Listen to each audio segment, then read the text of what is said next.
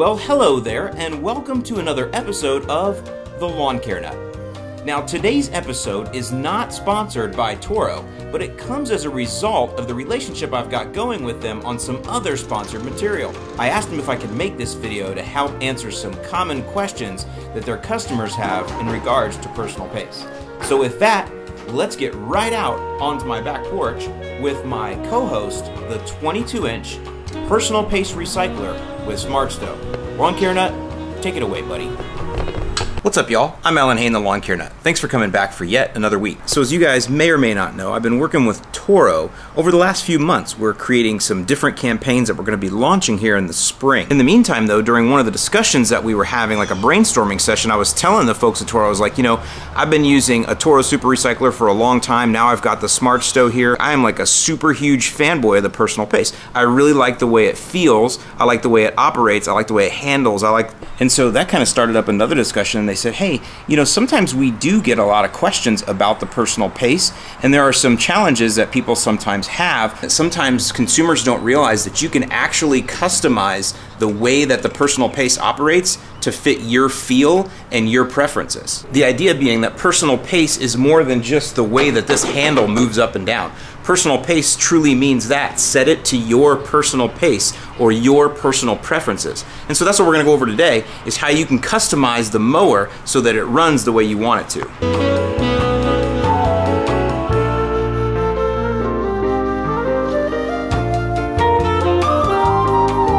All right, so before we get started, we're going to answer 4 questions today, 4 common questions, and all but one of them actually center around this knob, this adjustment knob here, and then the corresponding instructions that go with it. So that adjustment knob right there, that's going to be the key to your success in the next 3 questions. Okay, so our first question comes from Justin in Montana.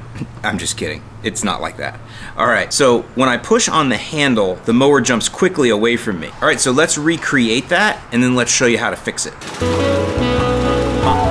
All right, so here I am trying to recreate it.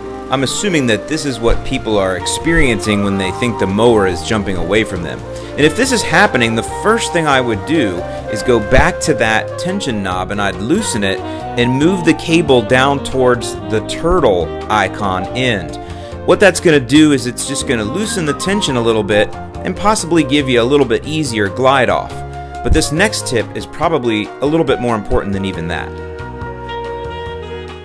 Now then, the next thing comes in the way that Personal Pace works. You actually don't have to push the handle at all. I don't want you to think that when you're going off, that pushing this handle is a separate motion or a separate action. It's actually part of a fluid motion of just walking. So just pretend that this is an extension of your hands, and as you move, you're not pushing it, you're just moving forward, and this is moving with you. It is going to move down a little bit, of course, but I don't want you to help it. I want you to let it go down on its own. Based on your personal pace moving forward, this will respond properly. Now, once you get used to just the motion of the Personal Pace itself without pushing down, but just walking forward, you may find then that you want to adjust the tension back up to give you a little bit more speed at takeoff. So the next question can happen with any self-propelled mower once it's been used for many years, and that is, my Personal Pace is broken, it won't self-propel anymore. And I can tell you that 9 times out of 10, again, this is just a tension adjustment. It's just gotten loose over time, and you probably haven't realized it because it's gradually gotten more and more loose until it just doesn't work anymore. Now you're realizing it because it's not going anywhere. Now it's time to just adjust that tension back up again. Now the next question is one that really gets into the customization part. My Personal Pace is too responsive or not responsive enough, or sometimes it's worded like, I want my Personal Pace to be less responsive or more responsive. And again, that goes back to that tensioning knob. So I think you've figured it out by now that adjusting this tension knob is the key to success here. Moving up towards the turtle will give you a little bit easier, slower takeoff and landing, and going a little bit more towards that rabbit might give you a little bit bigger of a jump start.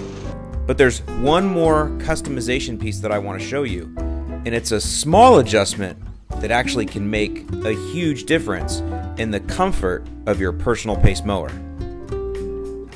I wanted to go ahead and pause here just for a second because real quick while we're talking about it, there's another way that you can customize the mower that may also help some of these challenges that we're talking about today.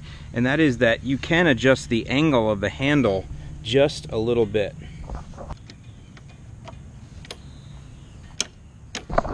So you actually have two settings, 1, 2, and you may not think that that little bit of difference, that little bit is going to affect it, but just that little bit of change when you get up higher up here, it really does. This has brought this significantly lower. And the reason that's important is because I talk about when you're using this, you're not pushing down on the self-propulsion, you're actually just walking forward naturally. And so sometimes if you can adjust the angle of the handle a little bit, that may fit more into your natural way that you just walk forward. You see, because the real key to comfort with any mower is where does the handle hit you in your hands. I like my hands to be a little bit up above my waist. I feel like I have better control there and I can steer better. And so therefore I have the ability to set the handle higher, and you can see that small adjustment. Look at the difference in where it hits on my body at the lower adjustment versus the higher adjustment. That small little bit can make all the difference in how good and how comfortable you feel at takeoff.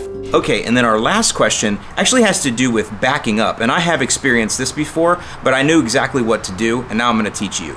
And the question is, it's hard to pull the personal pace mower backwards sometimes when I get into a corner or a tight spot, where basically the wheels won't let me back up. So there are times when you're going, right, and you have to stop, and then you need to back up. And what will happen is one of the wheels or both of the wheels will lock up and won't let you back up. When that happens, it just means you need to let the wheels roll out a little bit further just to fully disengage everything. Just because you've disengaged up here, there's other linkage that also needs to roll itself out so that it frees up those wheels. So if you notice that happening, when you go to stop, just let off the personal pace handle a little earlier and then just push it on out like that, and then you'll back up just fine. And one last thought before we end this video. You're not going to have to make adjustments like this all the time, every single mowing. I'd probably adjust mine maybe twice a year at the most, just to make sure that I'm getting the maximum feel out of the mower, because once you've used it for a long time, you can sometimes get used to things being a little bit loose, as we mentioned before. So it's always best to go ahead and adjust that tensioner just a little bit here and there every once in a while to see if you can get improved performance. So I hope that this video has been helpful to you, help you get more out of your Toro personal pace mower. I'm Alan Hain, the Lawn Care Nut. As always, thanks for joining me, and I'll see you in the lawn.